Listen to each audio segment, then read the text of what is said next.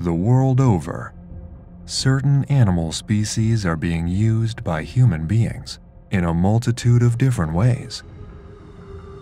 Hoofed mammals have been used as beasts of burden on farms. Some bird species are used for their eggs, and we keep a multitude of different creatures as pets. Everything from fish to dogs. Animals are also eaten by the human race, and specific breeds are developed for their tastes. Now you'll notice, not all of these animals exist in flourishing populations in the wild. It's not a common sight to see huge populations of wild horses anymore, nor do you see packs of domestic dogs hunting prey in the wild. Many of these creatures are a product of human domestication, a process which started thousands of years ago. In today's video, we will be exploring the domestication of several different species, focusing mainly on domesticated species that are common across the world today. We will go in chronological order, starting with the domestication of the dog, and ending with llamas and alpacas. The stories that take place between the domestication of these two species spans over 10,000 years, and will take us across the whole world in the process. We'll take a look at how these animals were domesticated, where and when the domestication first took place, as well as the reasons for the domestication in the first place. Sit back and relax as we take a journey through time to explore the earliest domestication of animals.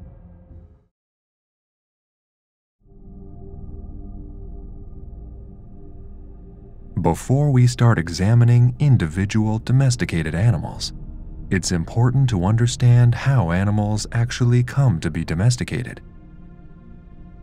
There are certain routes towards domestication that animals tend to follow, based on their behavior or the nature of the humans that lived around the initial wild species.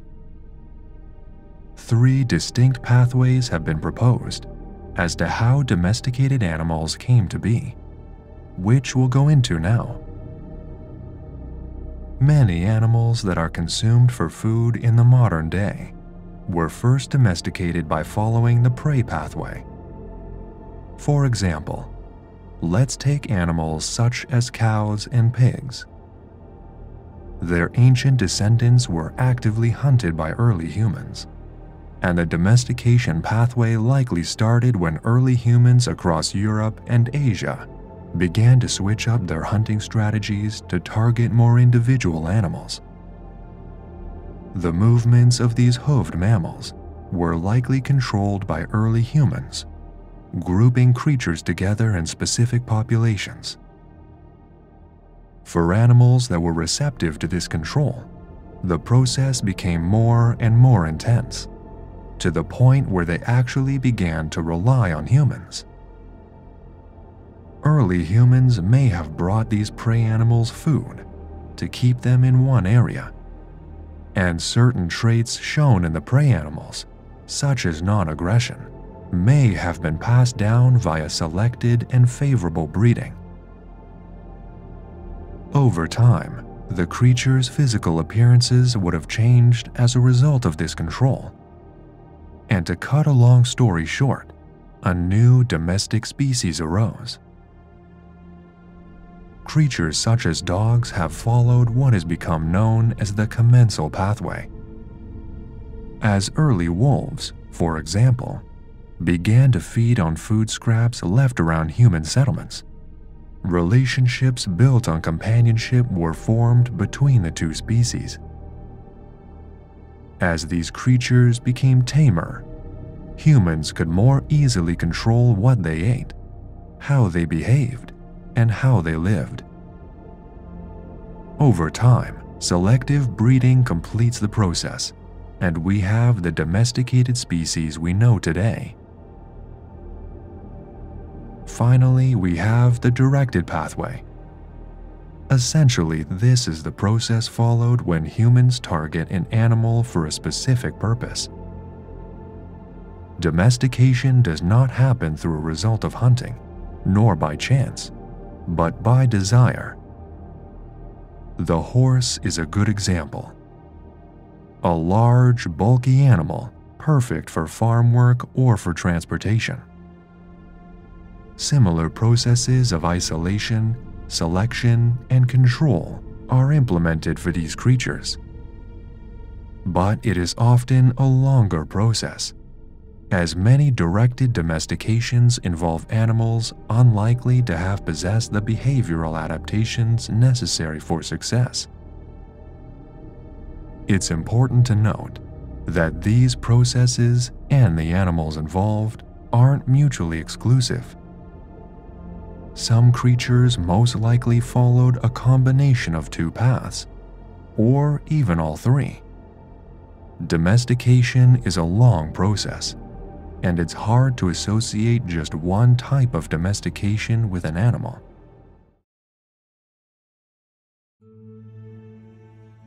Today, over 300 distinct breeds of dog are recognized, and an estimated 470 million domestic dogs are kept as pets worldwide. We use these creatures for companionship, for hunting, for show, as guides, and even for security purposes. The term "man's best friend" is not just a coincidence. The dog was the earliest animal to become domesticated by humans, a process which is thought to have taken place across Asia and Europe in and around 13,000 BCE. Modern domestic dogs are descended from Pleistocene populations of gray wolves and followed the commensal pathway of domestication. Wolves would wander around the outskirts of human settlements towards the end of the Pleistocene epoch, where they would subsist on scraps of food discarded by humans. At one point, humans would have begun to feed the dogs intentionally, realizing the benefits of having them around. And thus, one of the most perfect symbiotic relationships of all time was born. While dogs were once used to aid humans in their efforts to survive the Ice Age, modern humans have taken domestication to a diverse, but often dangerous new level. Many breeds of domestic dog are prone to health issues as a result of interbreeding to achieve a certain appearance or feature. Take pugs, for example. Their squashed skulls and mangled jaws present numerous musculoskeletal issues for the dogs throughout their lives, which raises a whole host of ethical questions surrounding their ownership and continued breeding.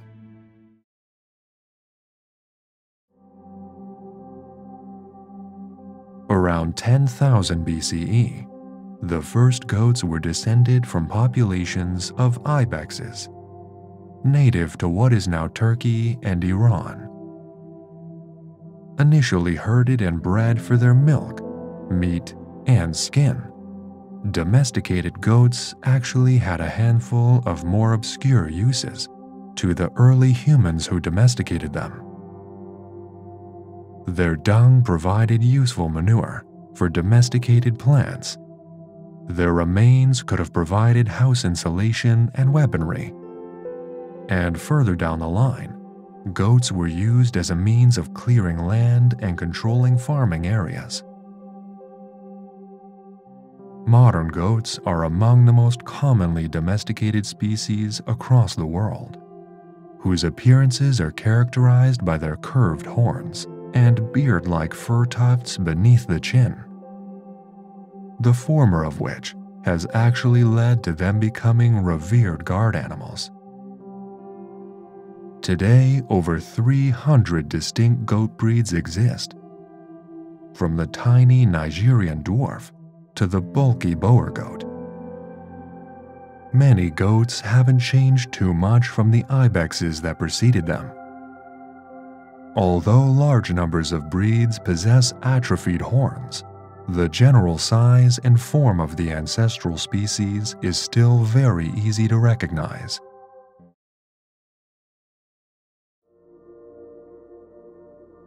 The domestication of the pig took some trial and error. It's no secret that modern domesticated pigs are descended from populations of wild boar, a species of large forest-dwelling swine found across Eurasia. But the tale of how they came to be isn't so familiar. The first pigs were actually domesticated twice, once in Turkey and once in China. But these aren't the pigs you'll find on modern-day European farms. Although Western Europe received its first domesticated pigs from the area which is now Turkey, the Western populations of wild boar soon overtook the Eastern traded ones, when humans from the West began domesticating their own boars. Of course, boars from both West and East will have contributed to the genetics of the pigs you find in the modern day. But for a long time, there were very distinct pig genomes in Europe and Asia. Today, there are hundreds of different pig breeds, used for a number of different purposes. The obvious one is food. Pork, bacon, ribs, and gammon are all made from domesticated pigs. But humans, both past and present, have used pigs for a multitude of different tasks. Truffle harvesting is a suid specialty.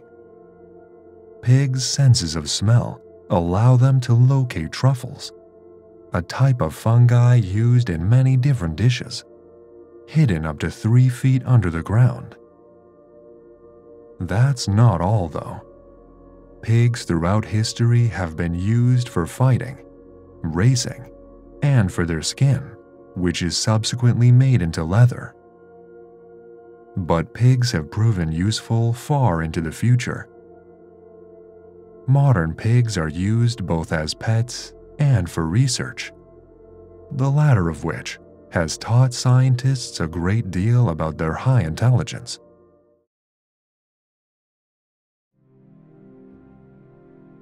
No matter where you live in the world, it's likely that if you take a drive out into the country, it won't be long before you encounter a field of sheep.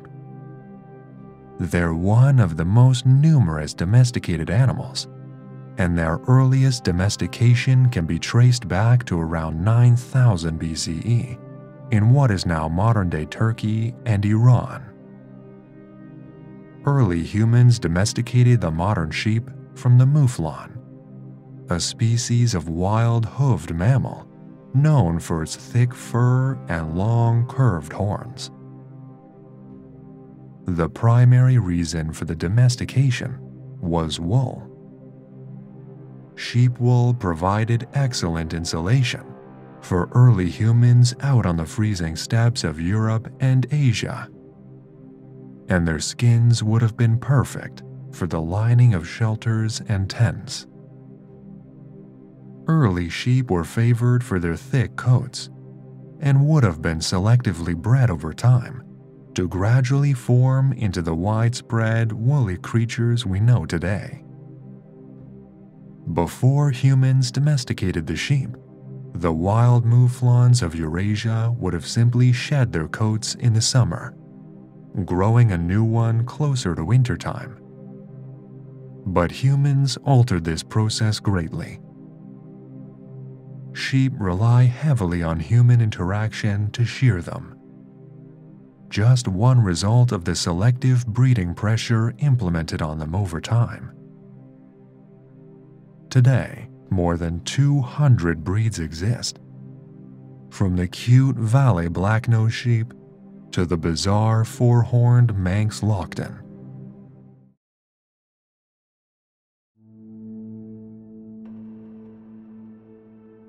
The domestic cow and the domestic zebu are actually descended from two different subspecies of the same extinct animal, the aurochs. The former is descended from the Eurasian aurochs, and the latter descended from the Indian aurochs. Both modern animals were domesticated around 8000 BCE and are used extensively for their meat, milk, leather, dung, and strength. But for those of you outside Asia, it's much more common to see cattle than it is a zebu. Why is this? Well, it's all to do with where the creatures were domesticated. The Eurasian cattle was first domesticated in Central and Western Asia, and were quickly introduced to Europe during the Neolithic Age. As a result, the cattle ended up being the first choice for the Europeans. And when the Americas were settled, they brought the cows with them. Today, vast fields of cows stretch across the countrysides of the Americas, Europe, Oceania, and parts of Asia, with an estimated 1 billion individuals across the world altogether. The zebu, meanwhile, number 200 million and are centralized mainly in India, where they were domesticated. But scattered populations reside in Africa and Southeast Asia. Additionally, zebus were imported into Brazil at the start of the 20th century, where they have thrived in the intense heat.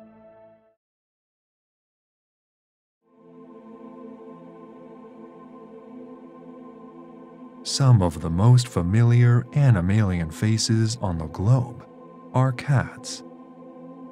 Like dogs, they make extremely popular pets, with an estimated 220 million individuals cared for across the world. Unbelievably, an additional 480 million stray cats wander the world's cities and streets. Feral individuals descended from domestic populations who avoid human contact. But how did cats come to be? Well, between 7,500 BCE and 8,000 BCE, populations of humans in Western Asia began to tame North African wildcats. This happened through one of two means. Either the humans specifically selected the friendliest and tamest cats and coaxed them into forming breeding populations, or like their distant cousins the dogs, they spent time feeding on scraps around human settlements and eventually integrated. In these early days, however, they weren't just cuddly pets. Cats were at one point commonly used for their meat, furs, and even pest control purposes, keeping rodents and birds away from human food storage areas.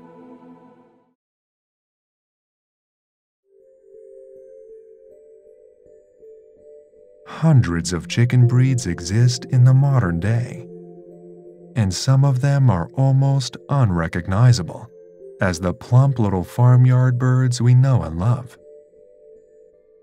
An astounding 19 billion individuals are estimated to be living in the world at any given time.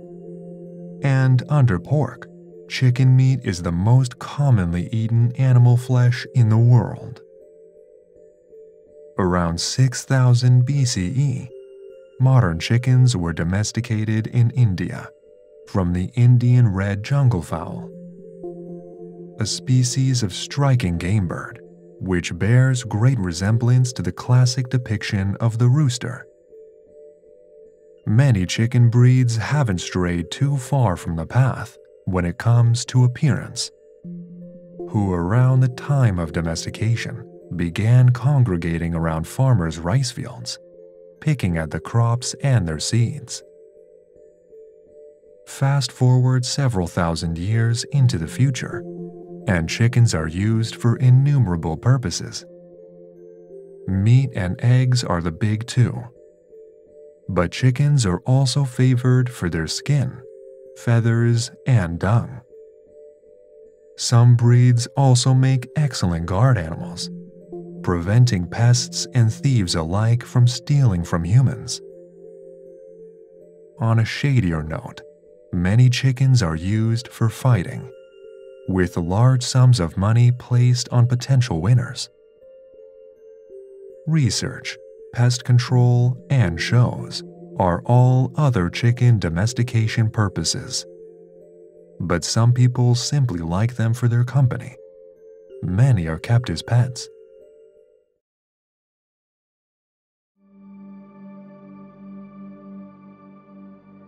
All living donkeys can trace their family trees back to the African wild ass, a species of wild horse native to various regions around the Horn of Africa. It was the ancient Nubians that first domesticated the donkey in what is now modern-day Egypt and Sudan. While the first donkeys were domesticated by early humans for their meat and milk, new technologies allowed donkeys to prove invaluable in assisting with work on farms. Mills and plow required manpower to run, manpower that could have been completed by another creature entirely. The first plows, for example, were simple wooden devices pulled by a donkey at the front and guided by a human at the back. A thin ridge would typically have been dug into the ground by a blade at the back of the plow, in which the human guiding the donkey would have sown seeds. Cows and horses were also used in this practice. But even in the modern day, rural communities rely on these sturdy equines for plowing their fields. Donkeys were first domesticated around 5000 BCE. And while common on farms across the world, huge feral populations persist in the wilds of Asia and Africa. Their ancestral relatives are pushed closer and closer towards impending extinction. The African wild ass is now sadly critically endangered.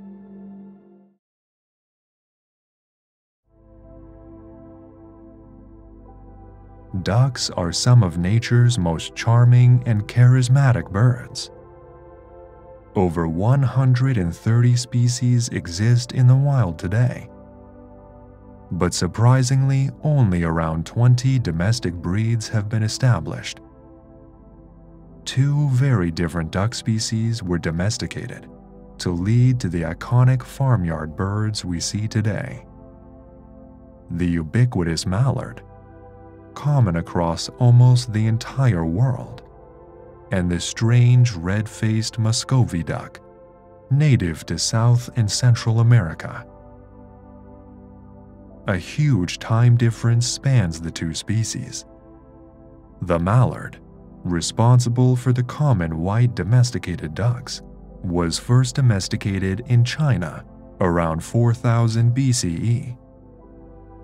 It wasn't until 700 BCE that the Muscovy duck first became domesticated in South America, however, and has typically changed much less than its mallard cousins. Ducks were first domesticated for a myriad of reasons. Meat and eggs are the obvious ones. But surprisingly, ducks do make good guard animals. In the modern day, while duck is still a commonly eaten dish, many people prefer to use them as pets or for show. The mallard of East Asia were the first ducks to become domesticated, who, like the chickens we met earlier, likely spent a lot of time wandering around the rice paddy farms manned by humans, where they would have been able to feed on excess food and seed produced by the farmers. As the ducks spend more and more time around their human hosts, it is likely that the humans developed a taste for them too, where they began to tame and breed them in huge numbers. Muscovy ducks, on the other hand, were domesticated for their strong-tasting meat, often held in higher regard than the flesh of the domesticated mallard.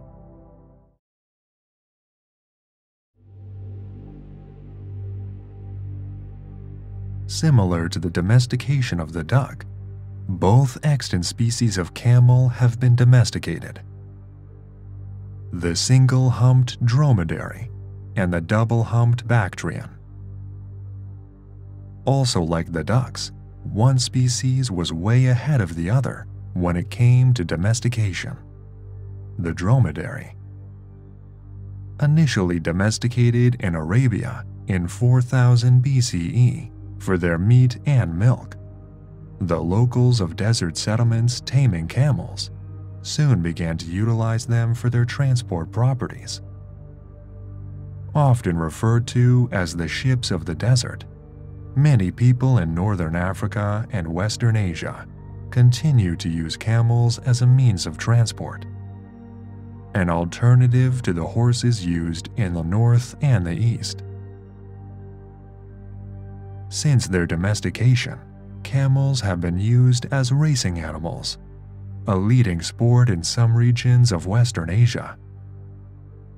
One bull racing camel was once sold for the equivalent of $9.5 million US.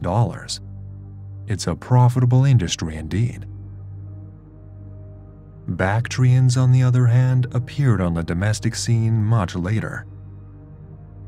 Wild Bactrians, now critically endangered, are a much more northerly camel species, and were first domesticated around 2400 BCE in what is now Afghanistan.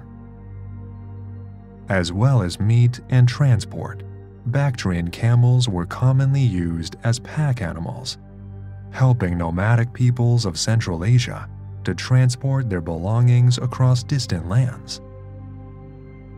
As both Bactrian and dromedary caravans traveled great distances, camels were spread across Eastern Europe and Southern Asia, where their genetic diversity increased. Today, there is even a feral population of dromedary camels living in Australia, a population that were imported from northwest India in the late 1800s.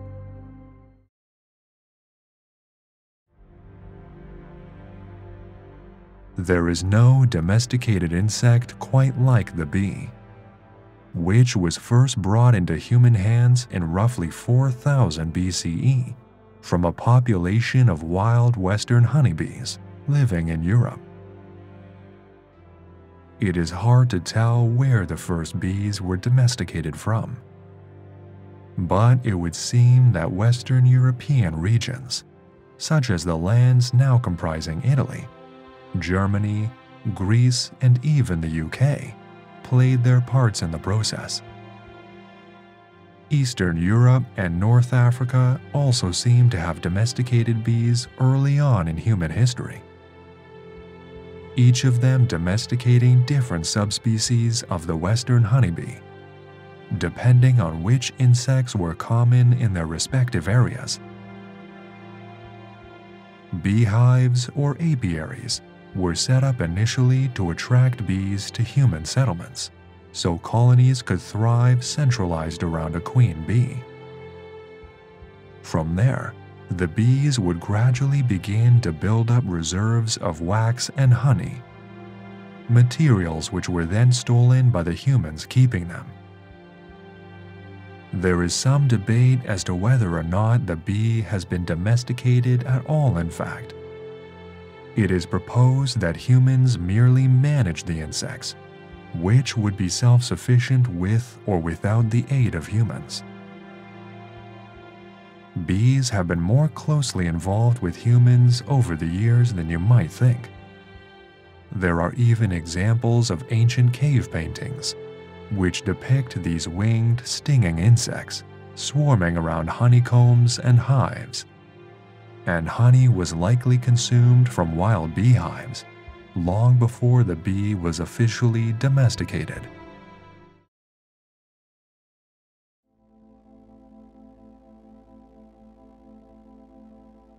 Few animals are as synonymous with human history as the horse.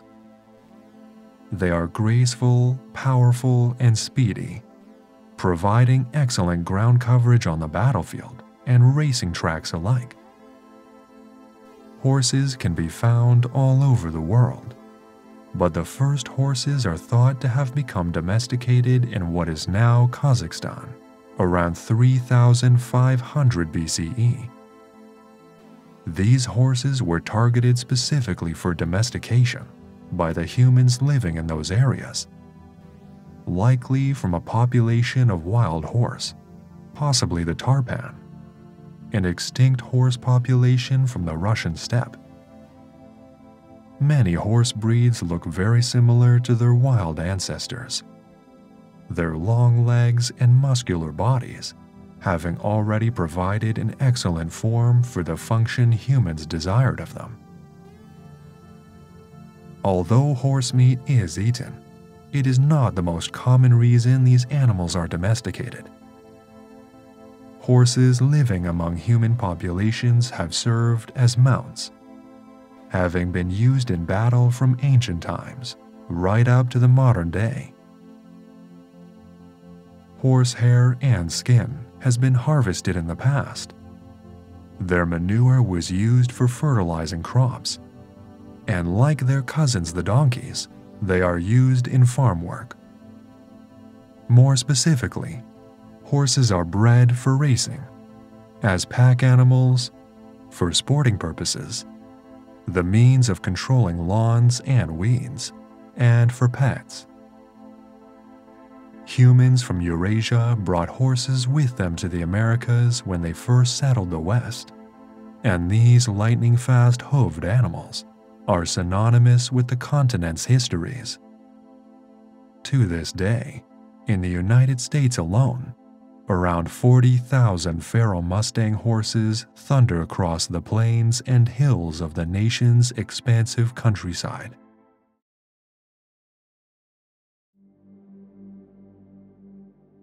We often think quite lowly of pigeons, rats with wings that disgrace our cities and towns with their droppings, mangled appearances, and general filth.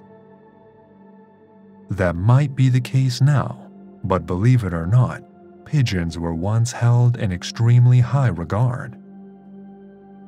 Domesticated from a population of rock dove around 3000 BCE around the Mediterranean, pigeons were used for a multitude of different reasons when they were first brought into human hands.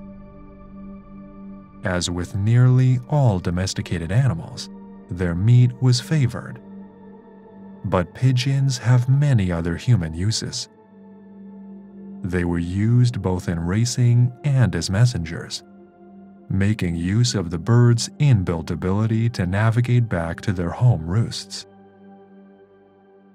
Many ornamental pigeon breeds exist in the modern day, and some private keepers keep small flocks of the birds as pets.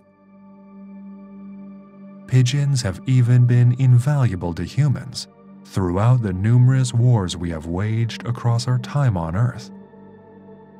One pigeon, lovingly named Winky, was awarded the Dickin Medal, the highest prestige a military animal can hope to earn, in World War II when he saved the crew of a downed RAF bomber plane from certain death.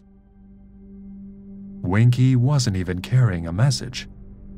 The crew simply set the pigeon free in the hopes that his return to his roost, which was successful, would alert a nearby base of the danger.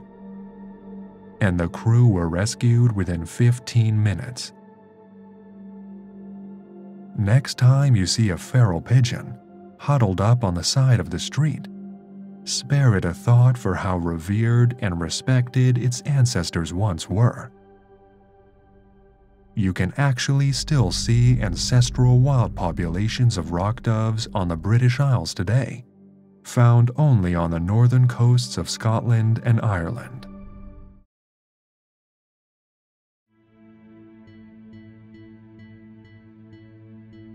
Llamas and alpacas are South American relatives of the camels.